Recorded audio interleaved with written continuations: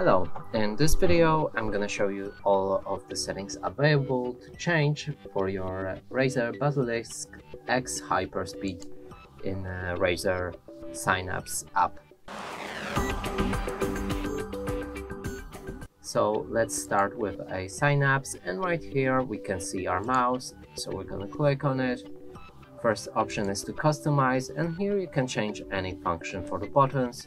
So for example, let's click on mouse button 4, and now we can give it new properties.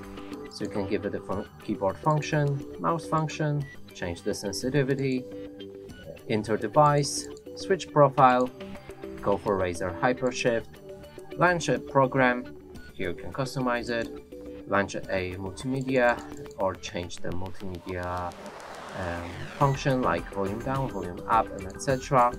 Use the Windows shortcuts, go for text function, and here you can enter any text, and if you press the button, the text will appear, or disable the button entirely.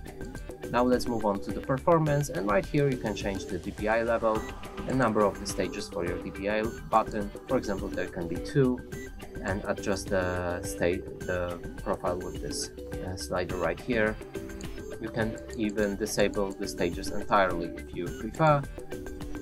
Go for the pulling rate, and here I would make sure that I'm using 1000 as it improves the mouse how fluent it moves around the screen.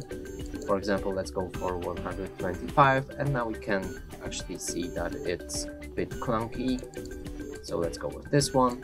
You can go for mouse properties on your Windows.